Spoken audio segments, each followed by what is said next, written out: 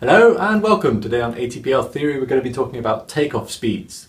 So it can be a little confusing, there's a lot of them. So this diagram will show you all of them in order as they come up during the takeoff roll, and will also in red show you the requirements, as in which have to be greater than others, greater than or equal in some cases. So let's start right at the bottom. The first speed we're going to encounter is VMCG, minimum control on the ground. Is the speed which provides directional control of the aircraft in the event of the critical engine failure. V1, our next speed, is the decision speed.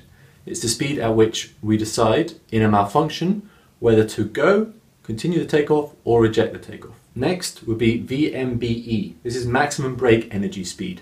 It's the speed at which an aircraft can initiate a rejected takeoff and stay within limits, within temperature limits for the brakes. Next on the line is VMCA. This is minimum control air. Similar to minimum control on the ground, it's the minimum speed which provides directional control in the air in the event of a critical engine failure. VR, rotate. It's the speed at which the pilot initiates the rotation of the aircraft, starts pulling the nose up. Next in line we have VS. We all know VStall, I've talked about it in other videos. Stall speed of the aircraft, where no lift is generated over the wings, or little lift. VMU, the next one, is minimum unstick. It's essentially the speed at which the manufacturer has demonstrated that the aircraft can safely lift off without demonstrating any dangerous characteristics of any sort. Next, VLO, liftoff, as it says in the name, the speed at which the aircraft will lift off the ground. And the big one, V2.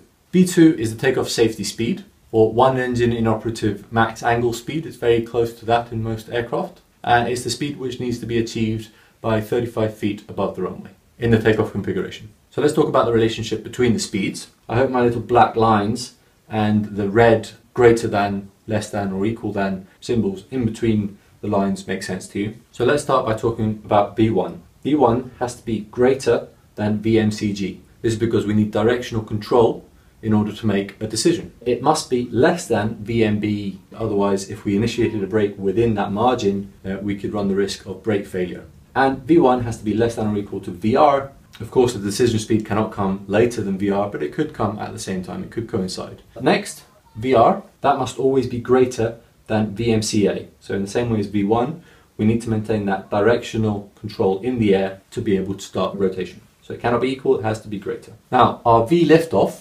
speed, that has to be greater or equal to VR. It can be equal, should be greater normally, and it also must be greater than minimum stick, stall speed, and VMCA. It must be greater than all those three. And the final one is V2. V2, nice and easy to remember, is greater than everything.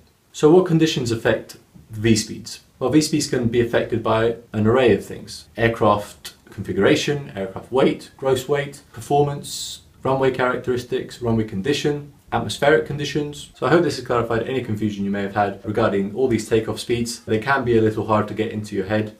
Once you start using them on a daily basis, they become much simpler. This will help you a lot to pass your ATPL exams. If you like this video, please like, share and subscribe. All the best. Till next time.